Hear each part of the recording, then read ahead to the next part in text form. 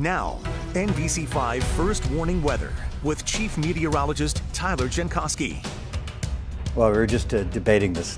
Not a lot of snow in the greater Burlington area, but there was more to the south. Yeah, we had a 5-inch report in Reedsboro down by the Massachusetts border, but saw many foot-plus amounts just south of Boston. So that was the mega band that we missed by a little bit. We knew we would be on the edge of this storm, but right now we've got clear sailing on Pearl Street in Burlington. A lot of fresh coverings of snow around the region to make things look like winter, freshening things up as we go into the sunny day tomorrow. This is from the airport, still a couple of flakes reported, 23, and you can see some of those on Storm Tracker. There's very few areas of snow left, but a little bit of one going over Mount Mansfield right now, so I think an inch or two of additional snow possible at Stowe for tomorrow morning.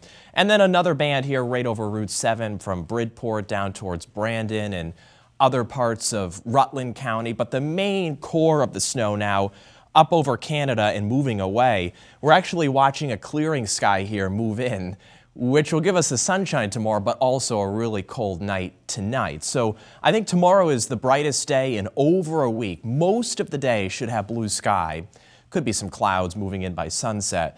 And then on Sunday, it's cloudy the whole time. Snow showers north, but icy showers in the southern half of our area, and then some dangerous cold next week. So right now you can clearly see what's about to happen because the clouds are leaving northern New York. We're down to 12 in Malone, 12 in Gabriels and at the base of Whiteface. But all of the 20s are basically along Lake Champlain points east where we're still waiting for the clearing sky. But almost all of us will be in the single digits for tomorrow morning, with the clear sky, the bright sunshine. Now, if you look carefully, there might be some leftover clouds over the highest summits first thing in the morning, but those will even vanish by midday, and then by 4 o'clock we start to see some higher clouds move in. But Sunday is interesting because I think generally it's not a huge problem where the snow is, but where the touch of icing is, basically south of Burlington, it could be a little bit slick on the roads, sneaky, slippery Sunday morning, so keep that in mind.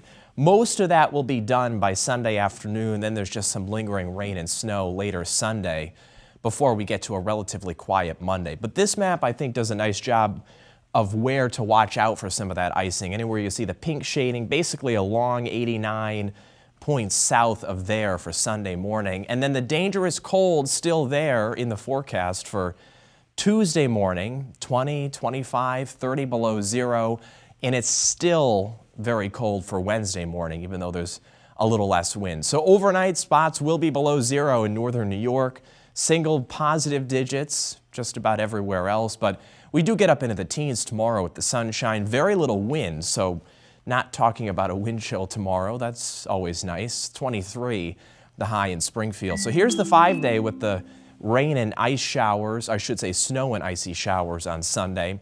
And then Monday, more clouds than sun, but Tuesday into Tuesday night, that's the real intense cold. I think most of us will stay below zero during the day Tuesday, but after that we warm up at least into the 20s. Stu, Alice?